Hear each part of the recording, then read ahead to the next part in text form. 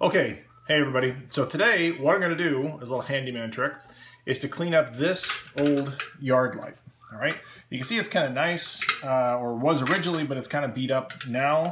The top of the enamel is pretty faded, but the thing that I'm going to work on initially is taking care of the solar cell. So this has got a little solar panel collector right in here that lights it up, makes it look kind of nice.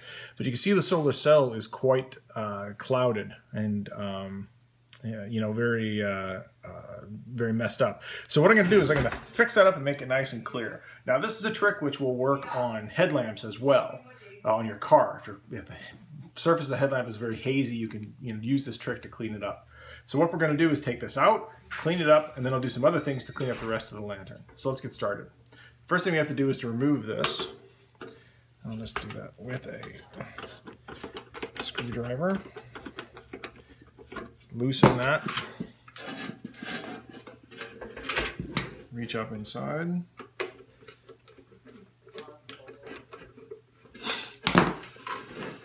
Remove that and bring it down.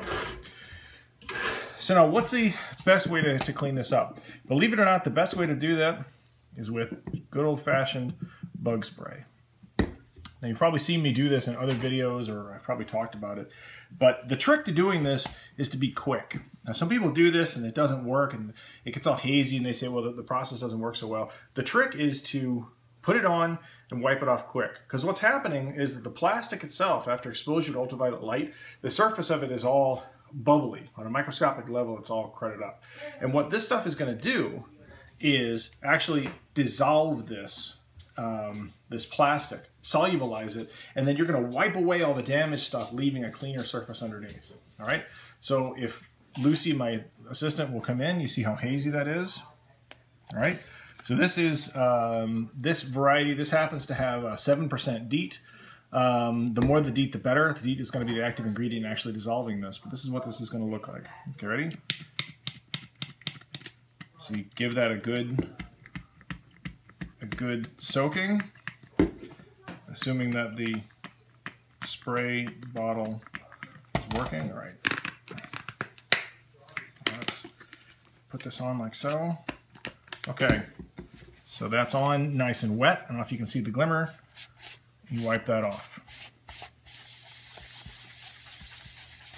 Okay. So let that dry a little bit. Give it another coat. Wait just a second or two for it to solubilize the plastic. Wipe that off. Okay. Once that's dry, that's going to be nice and clear again. That's really going to increase the efficiency of the solar cell, and that's going to make these lights much brighter, make them burn much later into the night. Okay, so the next part of this is where I'm going to clean up the top surface of this, and I'll cut to that in just a minute.